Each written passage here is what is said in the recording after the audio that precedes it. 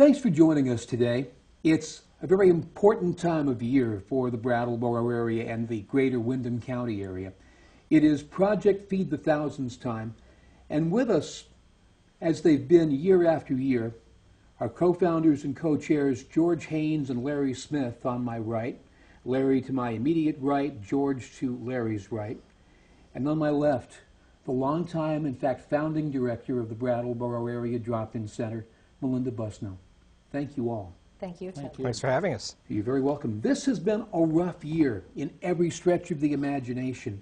And I've got to ask, did you ever think, George and Larry, that we would be here in this location 17 years later and finding that the need for food assistance has gone up exponentially? I think we knew we'd be here talking about food, but not talking about the greater need than there was 17 years ago, and that we've gone from 1,000 people to thousands of people. Yeah, I would second that. In my wildest dreams, I never thought that we would be at the level that we are now in terms of hungry people. As Larry said, when we started 17 years ago, and as we start our 18th campaign, we said, wow, there's 1,000 people in our area, 1,000 people in our area that are hungry. And now that number is probably, if you take not only the greater Brattleboro area, but some of the other communities where the campaign is being run, probably approaching 15,000 people, between 12 and 15,000. It's mind-boggling. That is very, very scary. And just to confirm some of that and give us a look at what the immediate landscape is, Melinda, I understand that as we record this for broadcast, you've begun giving out Thanksgiving baskets. Give us a lay of the landscape. How does it look? Tim, it looks as if we have a lot of desperate, hungry people. We're seeing a lot more families that are doubled and tripled up this year, that are sharing housing and also sharing Thanksgiving dinner. So although we may have fewer households, many of them are feeding 12 or 15 people, not just for Thanksgiving, but all the time. So we're giving some 2 turkeys instead of just 1. We don't have as much to go with turkeys this year as we've had in past years, but we're able to meet the needs so far. That should scare all of us, because the circumstances of those who are working for a living, and that seems to be fewer and fewer of us, is that we're getting closer and closer to that line where we too will need help. Tim, it really is frightening to think that people with a paycheck are frequently only 1 or 2 paychecks away from being in the same boat as the people that they are making donations to help. So when you got all this together, I'm curious, from your perspective, Melinda, what happened to get a couple of area businessmen involved in helping alleviate hunger, not just as a company project, but with an obvious passion? Well, I know it happened with Larry because the drop-in center was down on Harmony parking lot in our first location, and I dragged him in there to do a news story on a food bank truck that was coming to deliver extra food supplies. And it opened his eyes to the amount of hunger and the fact that these were people that are our friends, our neighbors, our relatives, and people we see every day, that the hidden hunger was huge. And that was 18 years ago. And then he brought George on board because they were friends and they worked together in different projects, and he had the passion to say, George, you really have to help. So Larry and George, you two got together and kind of batted about some ideas, and this became an annual project? It did. George and I got together several months after I did that broadcast from the Harmony parking lot, and George said, you're the community radio station, WTSA. I'm the community bank. When George was president of Brattleboro Savings and Loan, I think we need to do a community project, something that would have impact, that would be important, and let's bat around some ideas. And we did, and I said, George, I think we need to raise food and do it for the Brattleboro Area Drop-In Center. And like me, several months earlier, the what? And I said, come on, George, we're going down. And we saw the food shelf with Melinda, and George was as surprised as I was that the shelf was practically empty and that we needed to raise food. And those humble beginnings, our first campaign in 1994, We filled half a tractor-trailer truck of food, and I think we raised $1,700 in cash for the Brattleboro Area Drop-In Center, and we called it Project Feed the 1,000. Yeah, the importance of doing something for the community, as Larry mentioned, batting it around. My vision was to do something that we would do on an annual basis. In some ways, part of my vision at that time was the Reformer Christmas stocking that had year in and year out supplied warm clothing for children. But it was done every year, and the community was involved in supporting that. So initially, when Larry said about feeding hungry people, or people in the Brattleboro area were hungry, I thought he had lost his mind, and I thought also that we were talking about people that are just homeless, people that maybe really didn't live in the area on a permanent basis. Of course, once I went to the drop-in center with Larry, that whole paradigm changed, and in some ways, unfortunately, the story of hunger is a story that continues, and we knew at the time that it was something that we would do on an annualized basis. But as I said earlier, in no way did we really imagine that the need would grow to the level that it has today, and in some ways, it's been that way every year. We didn't get from 1,000 to almost 15,000 people in 17 years, but each year it seemed like, and it was true, that the amount of food and money that we'd raised the previous year was not going to be enough for this year. And so we'd raise the goal, and we'd raise the money, and we'd raise the food, and only to find out that that really didn't last as long as we thought, and that we would have to do that again the following year. So how did this become more than just a cult of personality for the two of you? Obviously, you've got other people involved. Well, yeah, and you know, we do have a way through coercion, intimidation, and I think commitment to get people involved. But you know, it's not difficult when it's the right cause, and you outline why it is so important. And hunger really is not a surprise to people in the area. I think the extent of it was. That's why Melinda's been a great help, because a lot of us, George and I, had not realized how many people, our friends, neighbors, people in this community, surrounding communities, not people passing by, do not have enough food to eat. How many children don't have enough food? Elderly, veterans. And when you start relaying to people the numbers and how much food leaves the drop-in center, you can't help but get involved. But I will say, to get to a point where we fill 25 tractor-trailer trucks with food and raise $125,000 with no administrative help and just sheer volunteers to participate and make it happen, it's difficult, but we're very persuasive. Yeah, I think I think what helped us, and maybe what helped us, was that the need continued to grow. In that first year, we said bring the food to the bank, which made no sense at all after the first week. It was absolutely insane that we even thought of doing that. But anyway, by establishing drop-off locations at grocery stores, that widened out the awareness. And I think after a couple of years, one of the things that was a huge boost in awareness in the community was involving the schools. Once we got school children involved, that seemed to really give us a boost. Children would not only were willing to help and participate, but of course they would go home, talk to their parents, and again the circle continued to widen. And as Larry said, we tried to persuade in every way that we could area businesses to get involved, and also service organizations. And so as we marched forward, the circle continued to widen.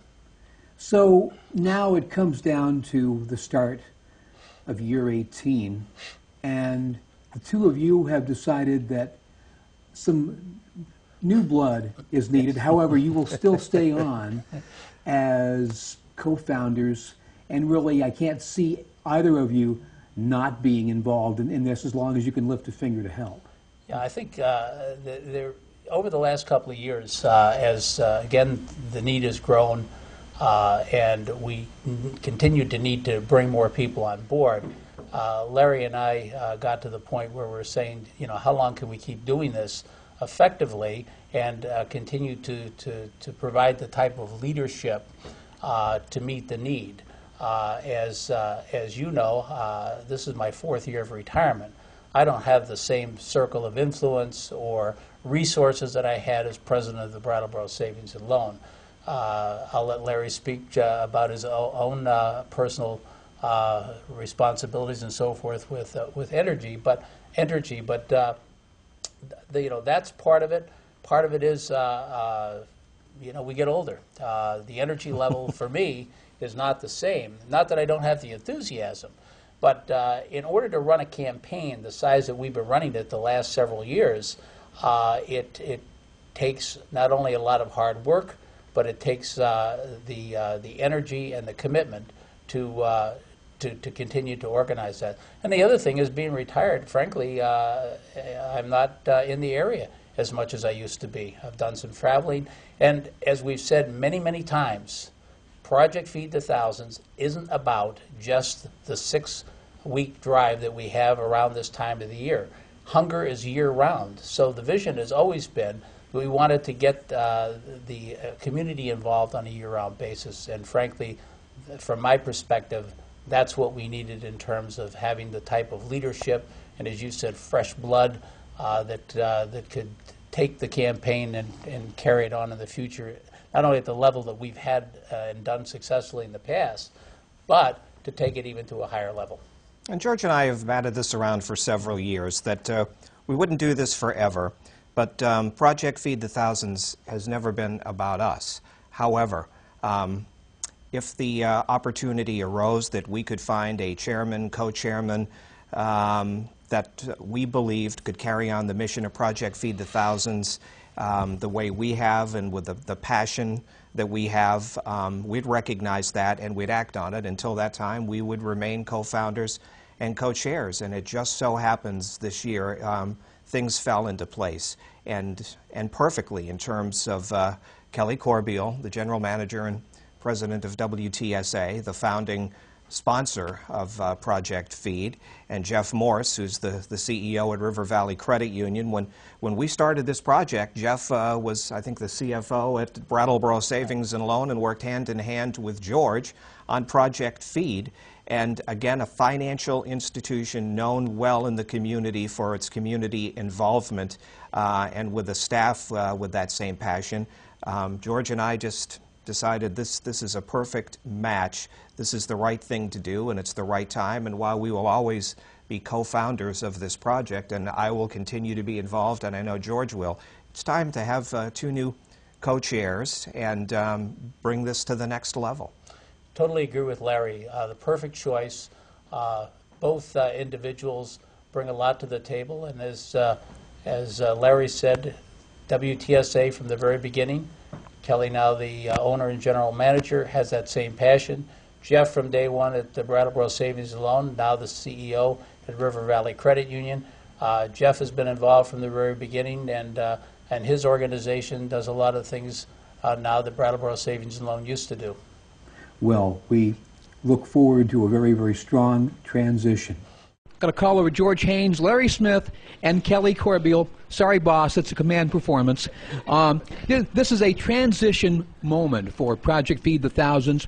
George and Larry, the co-founders, the co-chairs, and in effect handing it off to one of the brand new co-chairs. Gentlemen, what can you say about the people you've chosen? Well, they certainly look a lot better than we do. George and I, quite seriously, several years ago, this is a big effort, a huge effort. 25 trucks, $125,000, a lot of logistics in a short amount of time, and we're getting old. And always the mission has been in front of us to raise the money, to raise the food, and that when the right combination, the right people, and the right time came, we would know. And it was this year, and we found the absolutely perfect people. And George will explain why, but it's Kelly Corbeil, who owns WTSA, and Jeff Morse, the CEO at River Valley Credit Union. And it just couldn't have been a better match for this project, and I think the right time. George? George? Yeah, I second what Larry said, and I think several reasons why Kelly and Jeff are our choice, the right choice. First of all, the magnitude of the project has grown, where each year it just gets bigger and bigger. The need is bigger. As Larry said, we are getting old. It's my 4th year of retirement. I don't have the resources I used to have or the energy. And so we picked 2 people who have the same passion. And that's really what we need. We need passion to continue this program because of the need, and not only continue it this year, but continue it in the ensuing years as we go forward. So obviously, Kelly, owner of WTSA, a founding sponsor, has that same passion. Jeff Morse, CEO of River Valley Credit Union. Jeff was with me at the Brattleboro Savings and Loan when we started this 18 years ago. So he has always been involved, always had the passion, and he has taken that same passion with him now as the CEO of River Valley Credit Union. And so those 2 make a perfect team, and I think will not only continue what Larry and I started, but even raise it to greater heights. And Kelly, those of us that know you are just continually impressed by your positive attitude and your just unlimited sense of energy, so we know the project is in good hands. Well, thank you. It's a big need this year, and it's a big undertaking, but I have these 2 guys and Jeff by my side, and hopefully we'll hit the goals. And joining us in the balance of our program, along with Melinda Busno, is one of the co-chairs for Project Feed the Thousands, the owner and general manager of WTSA in Brattleboro, and somebody I'm proud to call boss, Kelly Corbeil. Good to see you again. Good to see you. Now, I have to ask that as anybody involved with an effort as big as Project Feed the Thousands, we all tend to put our own spin on things, and I know that you have come up with at least one major event as part of the campaign. Tell us about that. Yes, we have an event that's going to be December 3rd. It's at Landmark College.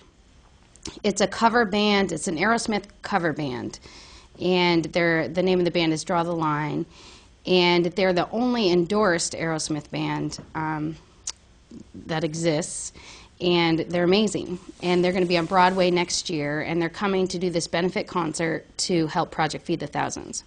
So it's about 400 tickets we're trying to sell, and all the proceeds from that concert will go to Feed the Thousands.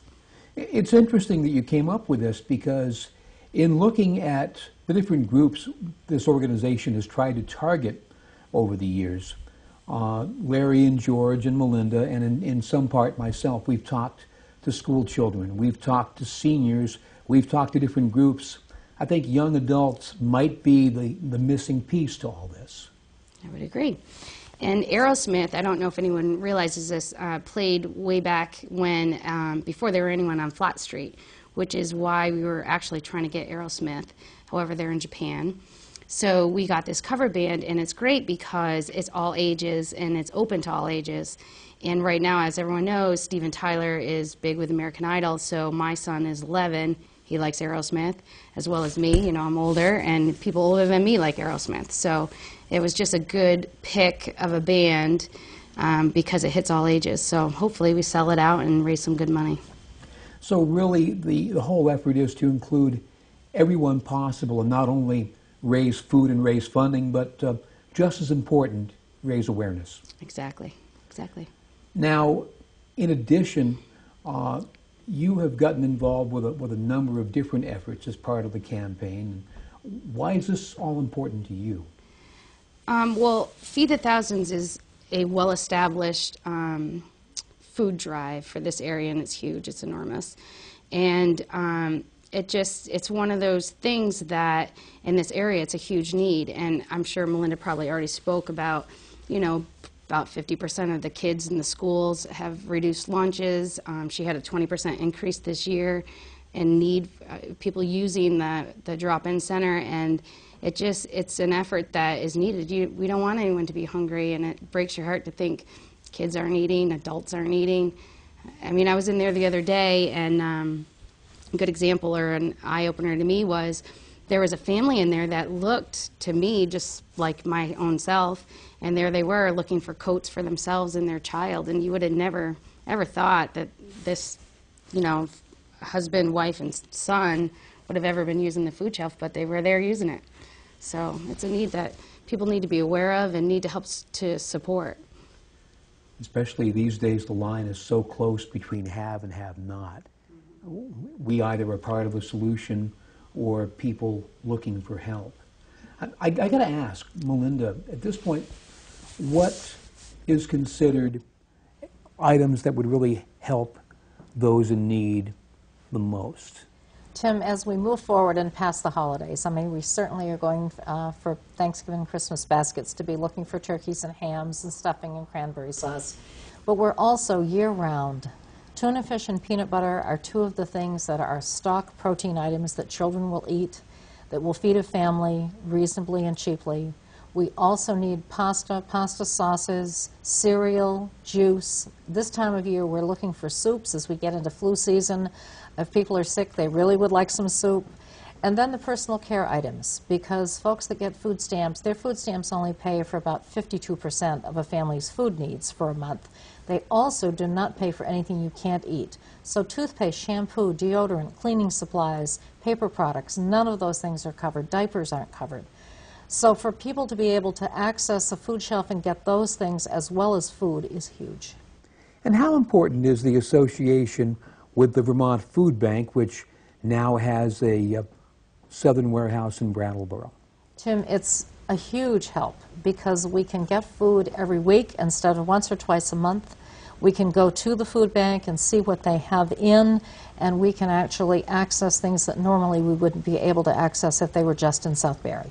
And certainly a special thank you goes out to C&S Wholesale Grocers, who has been, over the years, been a major partner in making all this possible.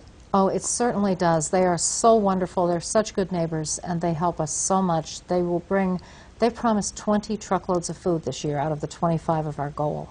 And if they come through with 20 truckloads of food, we will meet that goal for food.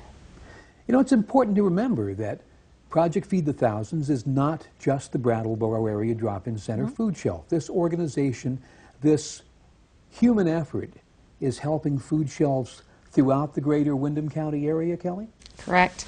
Yeah, it's just, people don't realize, I mean, we say over 25 food shelves, but it's, Wilmington, Guilford, Hinsdale, Darmerston, it's everywhere. It's all of Windham County. And certainly when food is raised in those areas, particularly in the Deerfield Valley, some of our viewers in that area, the Townsend Food Shelf will be able to make sure that they're able to retain those goods. In the Bellows Falls area, the Our Place Drop-In Center, and in Wilmington, the Deerfield Valley, the Deerfield Valley Food Shelf, an area that is still trying to recover from just incredible devastation from Hurricane Irene. I was just in Wilmington still a few days ago, and while many of the businesses are getting back on their feet, others are still trying to, and it's going to be a long haul. And this is certainly a year where your help is going to be needed more than ever. So how can people make that next step? How can people make a contribution to Project Feed the Thousands? They can send a check to the River Valley Credit Union in Brattleboro. There are going to be flyers going out in the printed media. There is a website, feedthethousands.org, where you can see the address to send checks. There are going to be cash and check donation boxes in businesses all over the area. And then the larger stores will have food donation boxes. And every school about is going to have a food drive. Many groups in the faith community will have food drives. So if you see a bin or you see a place to put cash boxes, then, and if you would like to have one and don't, then call Karen Cedergren at River Valley Credit Union, and Karen will get you one. An important thing to remember is when you're shopping, many of the major markets have donation baskets. If you're picking up a dozen of something, maybe make it a baker's dozen and donate the 13th to Project Feed the Thousands. There are many, many people in our region who just depend on food shelves in this day and age for their overall food for the month. And certainly, Melinda, you have been on the front lines since day one. Where are we going with all of this? Tim, I wish I knew. I mean, certainly our long-range goal at the Drop-In Center and organizations like ours across the country are that there no longer be hunger or homelessness, that people have affordable health care and child care, they have a place to sleep at night that's safe and warm, and they have food on the table. Right now, it's frightening, and as the economy stays difficult, it is going to continue to be frightening. We all have to look to our state and national leaders to really focus on fixing this problem in a permanent way and not putting Band-Aids on it. You know, the thing to remember is that this is a big job, helping our neighbors, but it's one that the Brattleboro area does exceptionally well, and it's one of the things that makes this community special. It may be a big job, but we can't afford to slack. This is something all of us need to share responsibility in, and I'm just very glad that, Kelly, you've taken this on, and Melinda, that you continue to take this on, and that I have the chance through my employer to be involved in helping some of the people in our region. Again, Project Feed the Thousands. Here's how you can help. Online, projectfeedthethousands.org. Yes. Okay. Send the check to River Valley Credit Union or make a donation, either cash or food, where you shop. This is Tim Johnson. Look into your heart this holiday season, because if you do, you'll know that you'll do the right thing, and we really appreciate it. Thank you for watching.